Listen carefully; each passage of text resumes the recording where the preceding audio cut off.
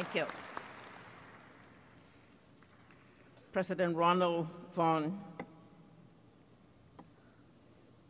the outgoing and incoming chair, members of the Board of Trustees, faculty, staff, and students, members of the graduating class of 2009,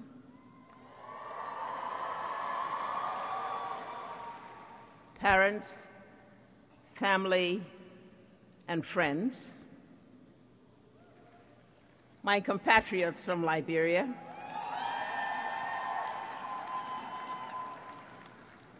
distinguished guests, ladies and gentlemen. I thank you most kindly, President Vaughn, for inviting me to deliver this commencement address to the 2009 graduates of the University of Tampa. It is a distinct honor for me to be at UT, this institution of academic excellence, which, under your leadership, has experienced growth and expansion unseen in its history, and which has attracted students from all over these United States and some 100 other countries.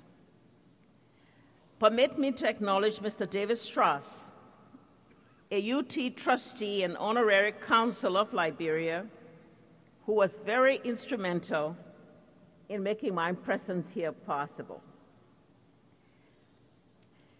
The university's website pointed out in its story about me that I had received 7 honorary doctorate degrees from universities around the world.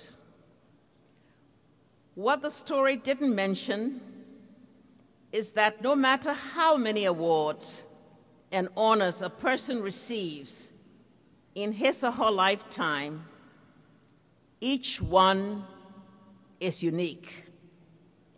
Each one has a special meaning, and each one holds a singular place in one's heart. I am therefore elated that this esteemed University of Tampa has bestowed upon me an honorary doctorate in humane letters.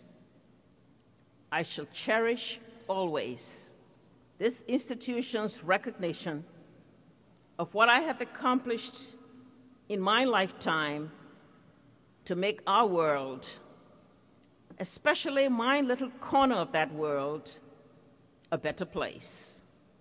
I thank you most sincerely.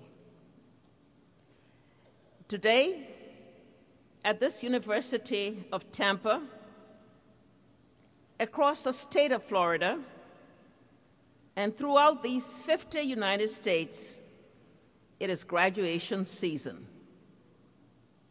You, the graduates, have earned your bachelor or master's degree, will now fan out across this vast country and abroad, ready and eager to join the workforce, to embark upon successful careers, and to make your respective mark in the world. You have studied hard.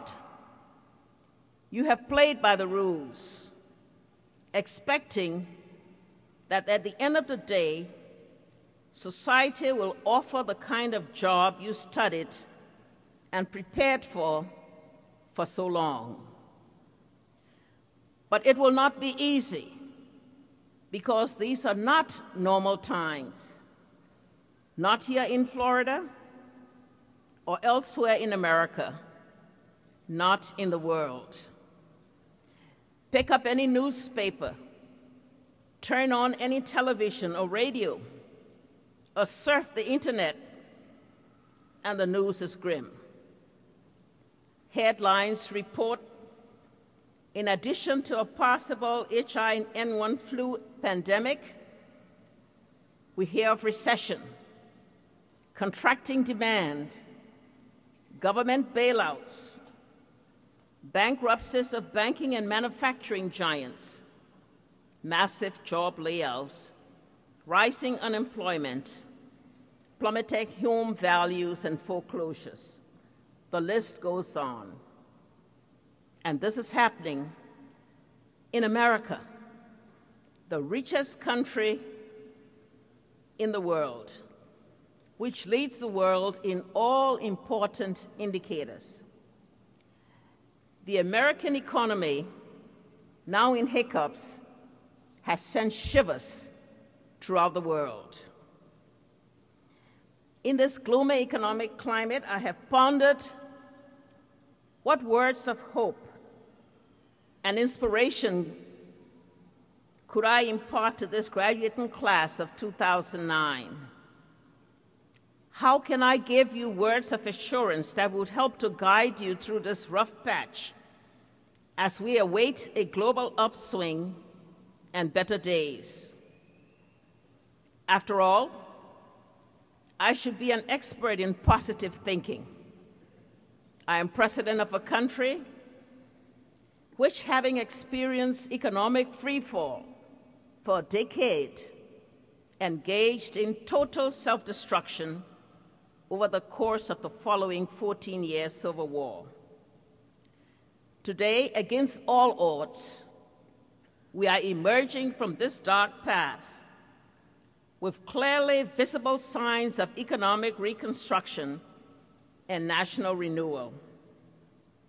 In similar manner, I was an avowed optimist to have believed in 2005 that as a woman I could run for President of Liberia and win. But against all odds, I did.